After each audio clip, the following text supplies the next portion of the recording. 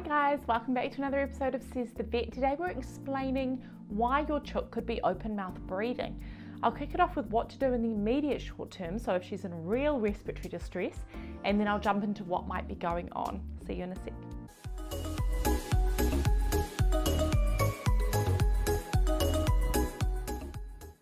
Hi all, thanks for checking back in. I'm Dr Sez. Hey, before we jump in, please don't forget to subscribe if you're appreciating the videos, thumbs up to let me know you're there.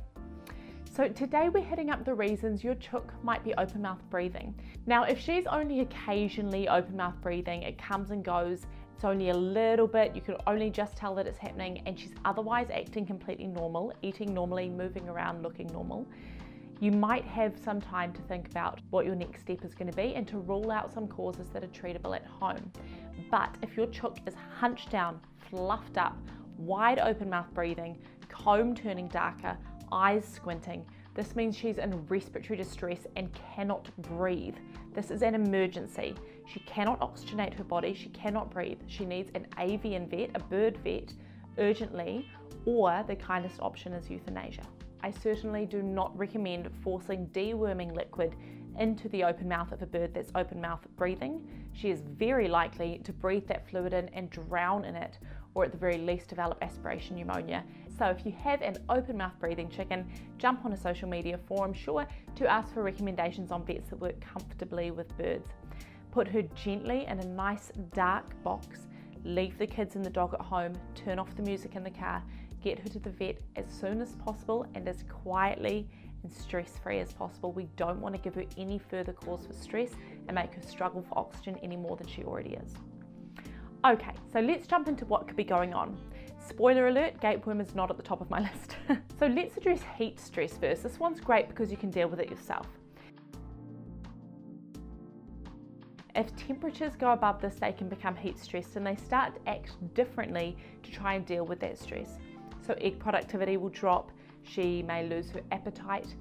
At about 29 degrees Celsius, you'll be seeing open mouth breathing, dust bathing to try and push cold soil up under her wings, up against that bare skin to cool her down. Now, a heat stressed chicken looks quite different to a very unwell chicken. A very sick chook in the late stages of illness will hunch down, fluff up her feathers and try to conserve heat because she's in a critical state. Her body temperature is dropping. A heat-stressed chicken, however, will stretch out, hold her wings away from her body slightly to try and increase airflow to her skin. Now at 37 degrees, it will kill her. So if you think this might fit the bill, get her somewhere cool with airflow, but keep her calm. Stressing her out is going to be dangerous in her state. But we need to cool her down urgently. Now, don't just think about what Google says is the temperature outside today. Really think about where is she. So for example, if they're restricted to one side of the house where there's no wind, no airflow, and it's super sheltered there, the temperature can rise quite significantly. So next on the list is if you're hearing a hissing noise when she breathes. This can tell us that air is hissing through that upper respiratory tract, maybe her throat or her windpipe, because it's closed off somewhat. But this could be from a number of causes. GapeWorm would fit this bill, sure. It would have to be a pretty heavy burden to get to this stage. With GapeWorm, you're more likely to see the early stages: head shaking, stretching out of the neck, the pitch of her voice will change, signs of discomfort that there's something in there. But it could be, if the burden gets heavy enough, you can see open mouth breathing with GapeWorm. Foreign bodies, sometimes a seed or pellet can lodge in the windpipe, either up here at the throat windpipe or down where it deviates into two and goes into the lungs. It gets narrow at that point, so we can get things jamming in there. Sometimes she'll dislodge it on her own. Sometimes they need help from an avian vet. Now definitely open the mouth and have a look at the back of the throat. We can get pox virus, the wet form, causing lesions in the back of the throat that block the airway as they get bigger. It's highly contagious, that virus, and it can be vaccinated against, so make sure you check for that.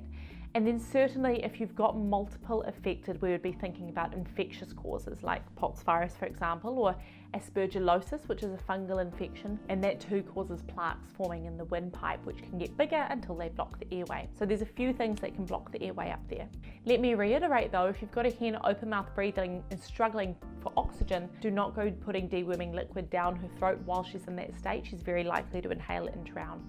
A vet can inject a dewormer to cover her for GapeWorm.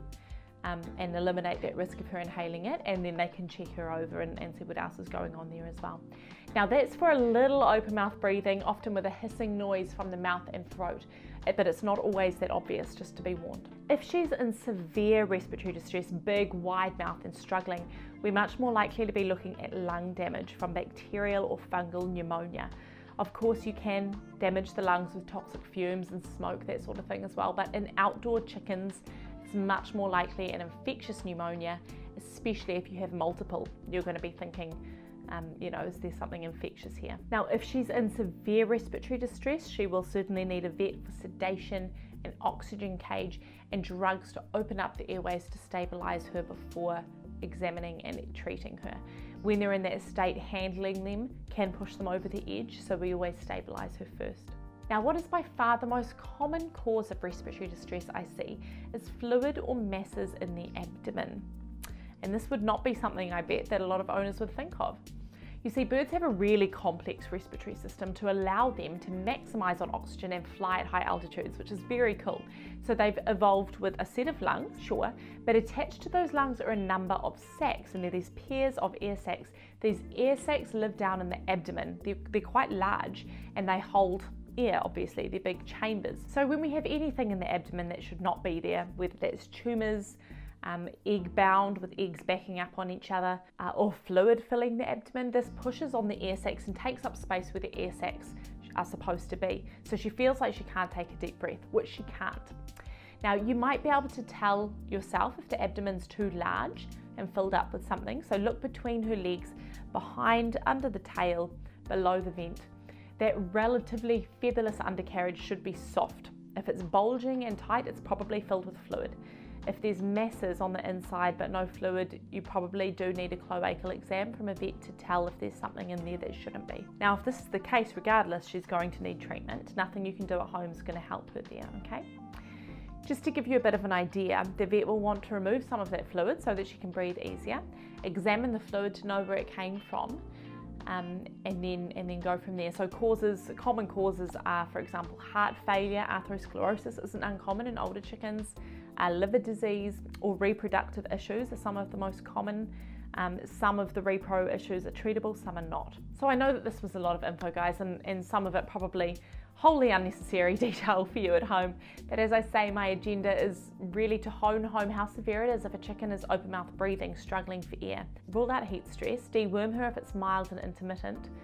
Wait for a calm patch to deworm her if you're putting it in the mouth. But really, she probably does need to see someone for treatment. And I stress an avian vet because not all vets are fully comfortable with treating birds. They're quite unique. So take her to a specialist, or at least ask around to find a vet with a special interest in birds or poultry, okay? All right, guys, I'm gonna leave it there for now. Thanks for checking in. Don't forget to subscribe if you're appreciating them. Thumbs up so I know you're there, and I'll see you for the next one.